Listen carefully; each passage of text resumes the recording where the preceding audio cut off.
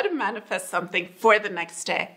Many people ask me, because I'm a spiritual coach, because I've been able to see energy ever since I can remember, they ask me, how is it that you make things happen? How is it that you bring things into your life?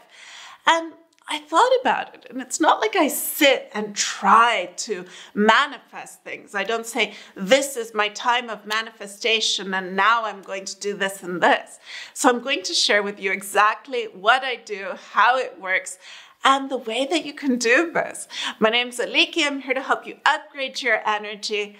Let's learn how it is you can manifest something for the very next day. Now, the energy of the physical world around us has a very specific type of energy, and that is the heaviest type of energy there is, the most condensed part.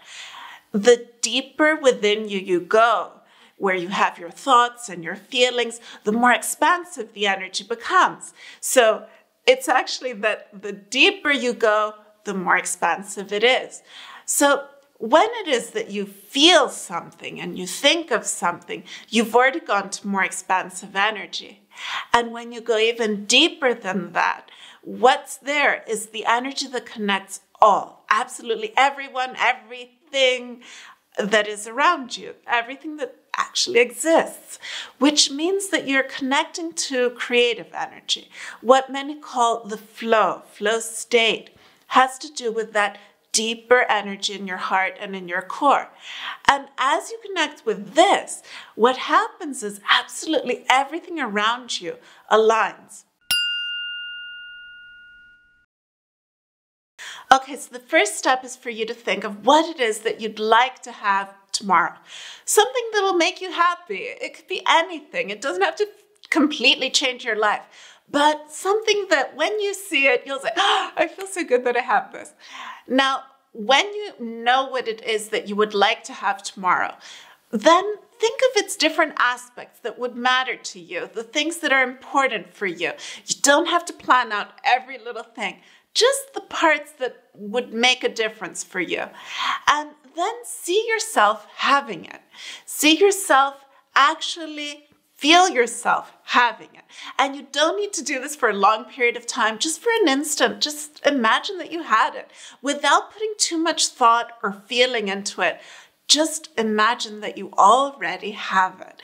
And now go even deeper into that energy, deep in your heart, deep in your core, which is the flow state, flow energy, which is that creative energy that connects everyone and everything. Now, what happens when you connect with this energy is it's like you send out a message to everyone, everything around you. And remember that this thing, you're not creating it. Manifesting it doesn't mean that you're causing its molecules to come together and for it to form. You're actually bringing it into your life, into your reality. So it already exists. It's already out there. You don't need to do something superhuman. You're just bringing something that already is out there in the physical world and bringing it into your physical reality. See it. Imagine it. You don't have to think of details. For example, when I manifested my house, the previous house I was in, I saw a window. I had seen a window in a magazine that had all these little parts to it, and I loved the way it looked. So I just imagined a house with that window. And the very next day, that's exactly the type of house I found. It had a window like this in the living room. It was beautiful. And to manifest the house that I'm in right now, I wanted lots of windows. I wanted lots of light. So I pictured it having windows, light, lots of closets for storage space, and big open spaces. And it actually happened. I just found it. Even the ad that I saw online didn't even have pictures of the house. It just had trees, and I was just drawn to it. And the way that this happens is that you move even deeper within you into that flow energy. The way to know that you've connected to that flow state energy is you'll feel lighter, you'll feel happier. And you don't need to stay connected with this energy for it to happen. It's not like you need to stay in a flow state, that you need to achieve some sort of higher level of consciousness. No. See what it is that you want. Know what the parts of it that make a difference for you. Feel it. And then connect that energy within you. It's like sending out a message to all. And then just let it go. Go about your day. Do your other things. You don't need to stay in high state energy to attract things in your life.